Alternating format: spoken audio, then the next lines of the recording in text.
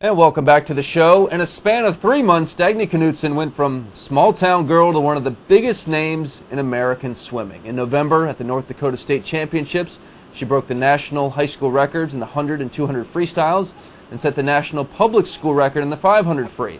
Then she broke the American record in the 400 IM at December's Nationals. Then, at the Junior Pan Pac Championships in January, Knutson won 7 golds and 1 bronze, setting meet records in 7 events. And guiding her all the way through it has been her personal coach, Kathy Aspaas, and both of them join us right now on Skype from the Magic City campus of Minot High School. Ladies, welcome to the Morning Swim Show.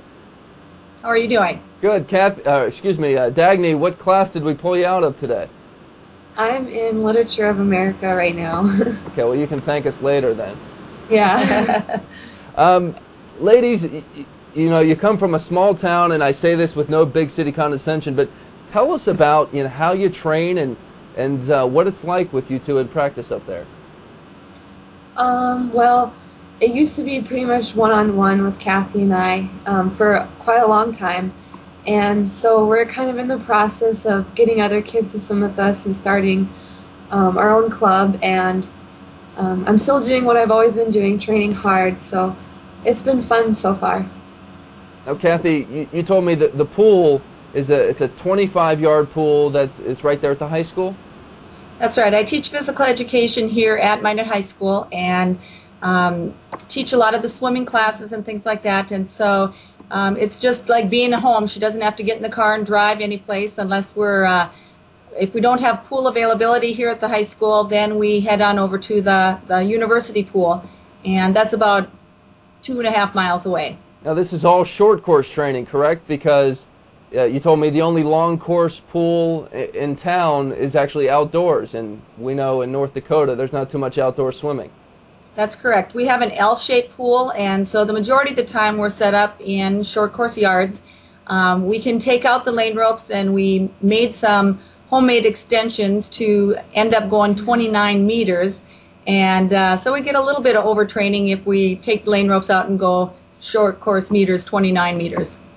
So with that being said, how do you prepare Dagny for the challenge of being one of the greatest long course swimmers in America? Because right now she's certainly at that short course level, but how do you get her to that long course level?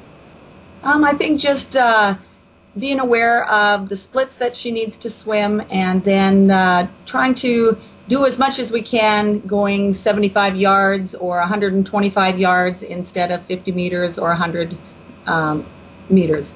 So we just kind of adjust the yards, and she's just in such good fitness condition that the adjustment isn't all that difficult. Dagny, do you get nervous at long course meets? I used to. I think it doesn't affect me now as much as it used to go to a long course meet after swimming short course for so long. So for some reason, I guess the overtraining doing 75s and 125s have helped me adjust a lot better to long course. What is the plan for the future for you ladies? Because it's happened in the past where when you have a really tight bond with your club coach that sometimes you're afraid to break that up and leave where you're comfortable with. Dagny, do you want to swim in college, or do you think you might stay there? Yeah. I get asked this all the time, and I don't know as of right now. I'm going to wait till after nationals and hopefully world championships to see what my options are and what I feel most comfortable with. But I do think that I have that special relationship with Kathy and also my dryland trainer, Jason, and so I'm just going to take it day by day until after the end of the summer's over.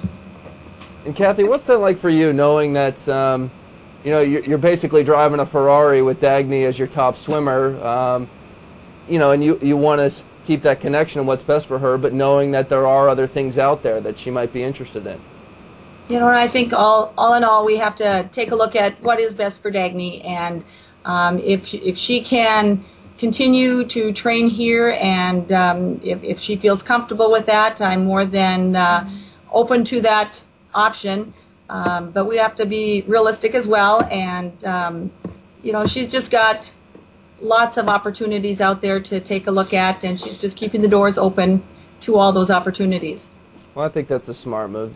Dagny, would you, if you swam great at World Championships, would you consider just turning pro, like Katie Hoff did, for example? I would consider it if that was an option for me. I would just have to weigh out my options and just see what is the best for me.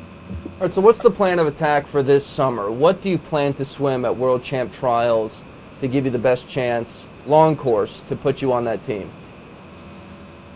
I think probably my best shot is the 200 free. I think it's probably my favorite, or one of my favorite events.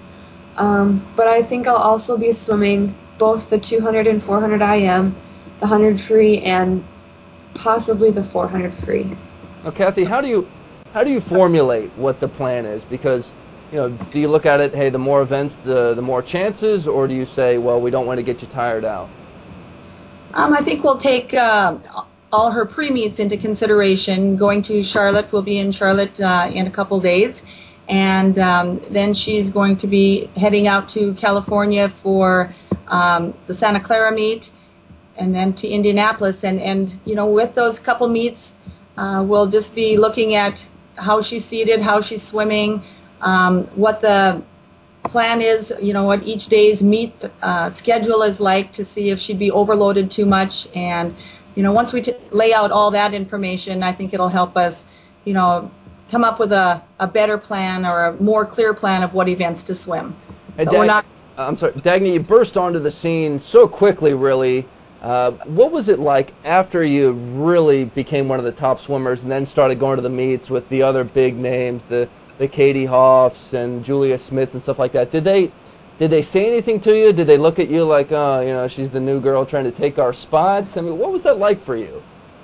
Well, I guess looking back at short course nationals and the girls that I swam against there, they were all friendly right from the beginning, and telling me good job and stuff. And I think now I get to know them well enough, and it's fun to get to know those elite athletes rather than looking at them as celebrities or whatever, how I used to look at them like. And so everyone's real friendly to me, and it's been great.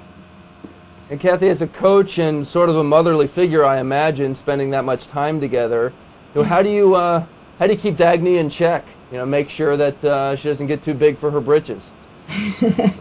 I think my role in the whole situation is just to keep it in perspective and keep letting her know that she's doing fine. She's very hard on herself as far as feeling like her times aren't good enough in practice, or that she's not giving it her best. And we just have to keep it all out there for her so that she can understand that she is working as hard as I've ever seen anybody work. And when we went to Chula Vista to the training camp there, her level of training was very apparent in just how she was able to keep right up with the so-called big dogs. And it was a lot of fun, and she was exposed to that national level training, and I think all of that's been very helpful. Kathy, do you find yourself, because you now are training one of the best athletes in the country, but because you're in a small town with limited resources, do you find yourself reaching out to more coaches more than you used to, trying to find out ways that you can ensure that Dagny's getting the best possible training?